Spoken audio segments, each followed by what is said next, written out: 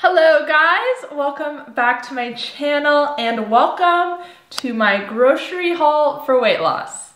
I posted a video a few weeks ago now about how to put together meals to reverse insulin resistance. And today I'm going to be showing you some of my favorite staple foods that fit within that framework.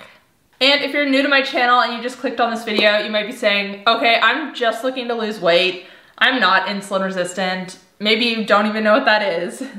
And the thing is that most people nowadays, despite not knowing it, actually are insulin resistant. And insulin resistance is likely what is making it difficult for you to lose weight. And aside from difficulty losing weight, if you eat a meal and you're still hungry, if you have sugar cravings, if you have skin tags or dark patches of skin, if you have high blood pressure, if you're a woman and you have irregular periods or PCOS, or if you're a man and you have low testosterone, these are all signs that you have insulin resistance. And the reason that insulin resistance so often goes undiagnosed is because most doctors do not routinely test fasting insulin. They will test fasting blood sugar, but the thing is that insulin resistance starts years before your fasting blood sugar starts to rise. So it's already started long before your blood sugar goes up. But anyways, the point is that insulin resistance is so common and it's more than likely the reason that you're having difficulty losing weight. And I wanted to do this grocery haul today because simply focusing on low-calorie foods. Oh, let me get my cat. Yes, you wanna come inside? Come on. Come on. Let's try that again. The reason I want to do this grocery haul today is that simply focusing on eating low-calorie foods is not only going to make you feel miserable, but it's also not gonna help you to achieve maintainable results. Like I said at the start of this video, the foods I'm going to be showing you today fit within the framework that I talked about in my previous video. So I highly recommend pausing this video, checking this one out first, and then coming back. But the quick summary of the framework is that you want to be prioritizing protein at every meal. You want to be getting at least 30 grams in at each meal. Then you want to add healthy fat for cooking. From there, you want to add non-starchy vegetables and low sugar fruit. And then add additional healthy fat for satiety. So in today's video, I'm going to be showing you some of my favorite foods that fit within that framework that can help you to lose weight without counting calories. And make sure to stick around until the end of this video because I'm going to be hooking you up with a printable version of the shopping list.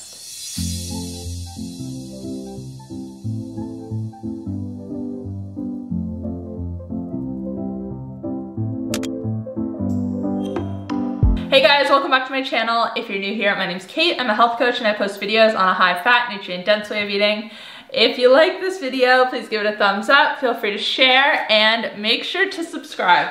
And make sure to follow me on Instagram, Twitter, Facebook, and now TikTok, where I share new videos every single day. Not new videos, just new posts. Videos on TikTok, reels on Instagram, not everywhere. New posts, new videos, lots going on. Follow me on whatever social platforms you have. Okay, so as I was saying, the first step is to prioritize protein. This is absolutely key. Protein is the most important out of the three macronutrients. The three macronutrients being protein, fat, and carbs. It's the building blocks for the cells in our body, our muscle tissues, our hair, our nails, our bones, you name it. And this is one of my biggest issues with the typical keto diet is that there's this fear of protein. There's this fear that too much protein is gonna kick you out of ketosis, and it's not that simple. And this fear of protein leads to people under-consuming it, and this is why some people, when they first start a keto diet, experience hair loss, because they're not eating enough protein. But besides that, protein plays such a big role in satiety. If you are eating enough protein at your meals, you're not gonna be hungry to snack in between. And especially for your first meal of the day, you want to make sure you're getting enough protein. So of course, my first protein staple is eggs. They are super versatile, a good source of protein, and also healthy fat. One egg has about 7 grams of protein, so if you have maybe 2 to 4 eggs and then add in some bacon or add in some smoked salmon, then you're gonna easily hit that 30 grams of protein. Or cheese, if you tolerate it, that's another good option to get a little bit more protein and fat in as well. Now, in terms of other protein-rich foods that are good for weight loss and insulin resistance, meat and seafood, absolutely the best, hands down. I feel like I talk about this all the time, so if you're not new to my channel, I'm sorry for sounding like a broken record, but plant protein does not compare to animal protein in any way, shape, or form, especially when it comes to insulin resistance and weight loss. First off, it's just not as bioavailable or easy to digest as animal protein, so it's really not comparable gram for gram. And then the issue with focusing on foods such as beans and legumes for your protein source is they also come with a lot of carbohydrates. And we want to keep carbohydrates to a minimum when we're working to reverse insulin resistance. So it's extremely difficult to get enough protein and to keep your carbohydrates low if you're focusing on plant protein sources. All of that is to say, I have been buying my meat almost exclusively from Butcher Crowd for the last year. I get a box delivered to my door every single month. Well, actually, that's not true. I paused my subscription last month because I was out of the country, which is one of the great things that I love about Butcher Crowd is you can pause your subscription at any time. Butcher Crowd is a meat delivery service here in Australia that's focused on quality, ethics, and sustainability. They have 100% grass-fed beef, pasture-raised chicken and pork. Their salmon is 100% wild caught, and all of their other seafood is Australian and also 100% wild caught. And this gold band snapper I want to really highlight because I had this for the first time ever last month and it is so, so good.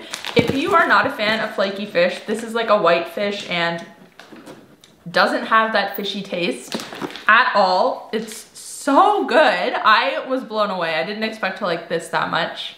Their sausages, which I didn't get this month, are really great as well. They have no filler. Again, a really great source of protein. They have several boxes to choose from and the option to build your own. I have been getting the beef and chicken box and adding some seafood or sausages or whatever I feel like. Like I said, you can pause your subscription at any time. And if you do want to check them out, you can use code KATE10 to save 10% off your order. I'll put the link in the description box down below. Anyways, focusing your meals around any of these foods is going to be the way to go for weight loss and insulin resistance. But other good options for upping your protein intake are Greek yogurt and bone broth. This bone broth, it's called a bone broth body glue. And all you do is you take like a teaspoon and you add that to boiling water. You can use it in your cooking or you can just drink a glass of it.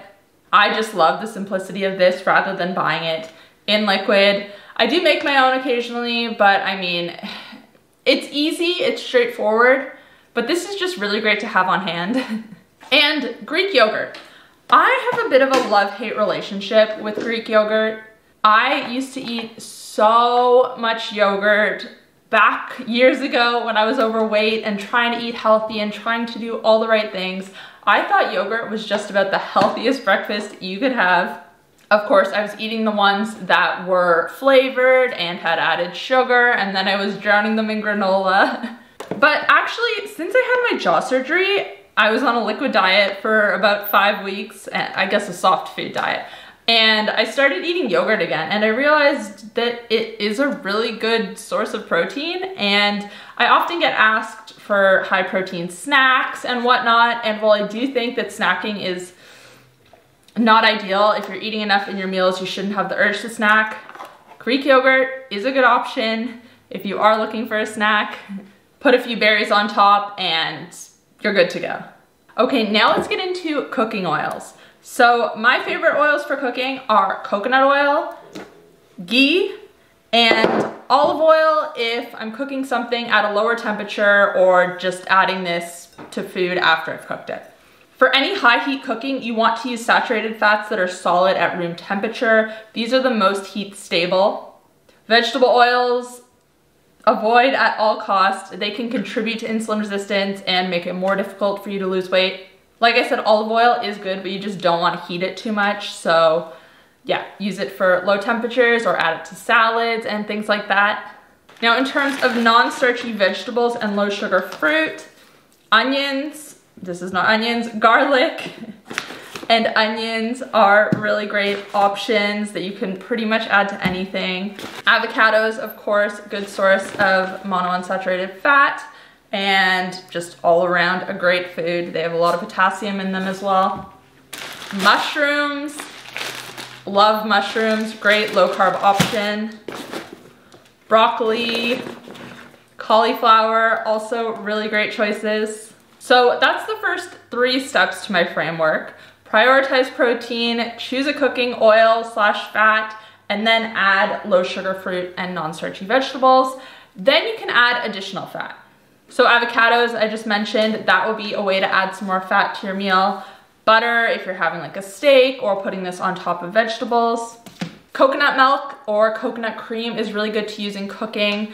I love making buttered chicken in my slow cooker, and I add coconut milk in to add some extra fat and flavor. A good quality mayo that has either olive oil or avocado oil in it and no vegetable oil is another good way to add some extra fat. This one's from Hunter & Gather, which is actually a UK brand, and they sent me some of their things to try so that I would have something to recommend to my followers who are in the UK. So if you're in the UK, this one's great.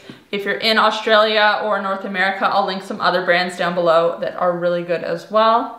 Olives, so underrated. These are another great way to add some fat in to your diet. Cheese too, as long as you're not lactose intolerant. Cheese, fantastic addition.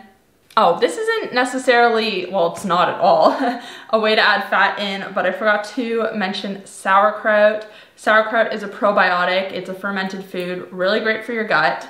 And then when you're choosing sauces, this is another one from Hunter & Gather. You really want to make sure that you're getting ones that don't have added sugar, that have pretty much as low sugar as possible. So again, I'll link some brands down below. If you are in the UK, Hunter & Gather is great.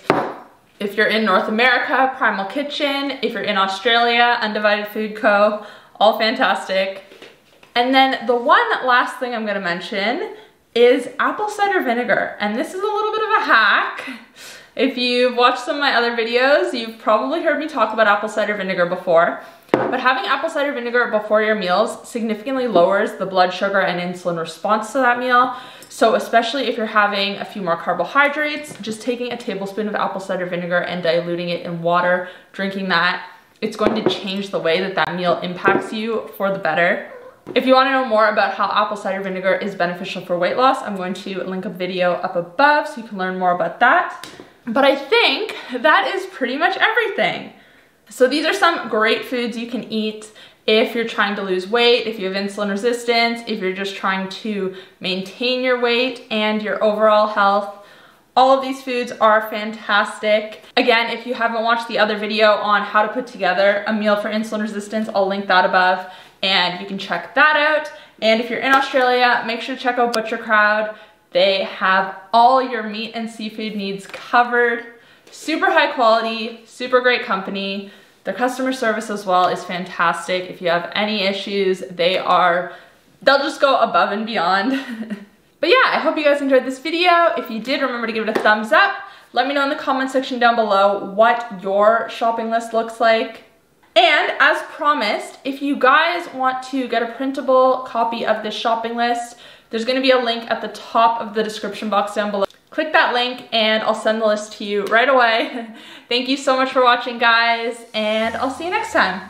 If you did enjoy this video, you might also enjoy that video that I mentioned earlier on how to put together a meal for insulin resistance. I'll link it here. If you want to catch up on my most recent upload, you can find it right here. And if you want to check out my keto diet and carnivore diet coaching programs, you can find them here.